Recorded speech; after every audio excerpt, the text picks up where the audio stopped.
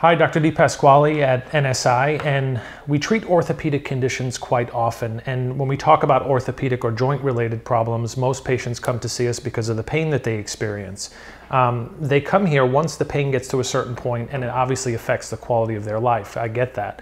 But the most important thing to understand, and why stem cell therapy or regenerative medicine is really a very powerful tool, is because we don't just want to deal with symptoms, we want to affect the cause of those symptoms. So the most common things we see with, let's say, shoulder issues are osteoarthritic or damage to the cartilage surfaces, and those are more chronic conditions where we get wear and tear over a long period of time.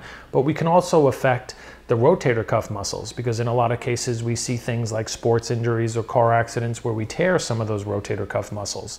In any case, we can repair and regenerate tissue using stem cell therapy and some of the other regenerative medicine tools that we have at our disposal.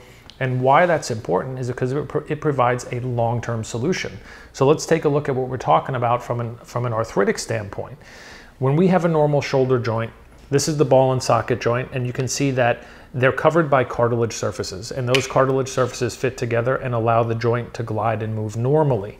So when you look at it, that surface is really an important part of the puzzle. In a normal setting, we obviously don't have any pain and we can function normally.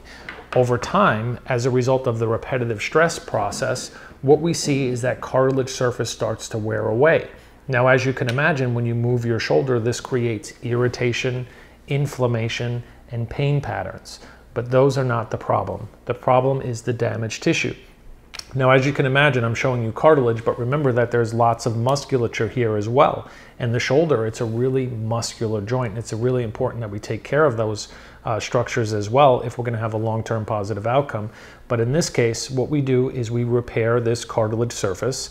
And in the meantime, or at the same time, what we do is we make sure that we take care of all the musculature so that we can promote better function, reduce pain, and a better outcome long term. And that's really the difference in this environment. It's not that we don't care about symptoms, it's just that we don't mask symptoms, because eventually that's going to wear off and lead to really long-term disability and more pain patterns going forward, and ultimately surgery. If our goal is to prevent surgery, if our goal is to reduce pain long-term and improve function, get you back to doing the things that you really enjoy, then we have to affect the cause. And that's what we do here.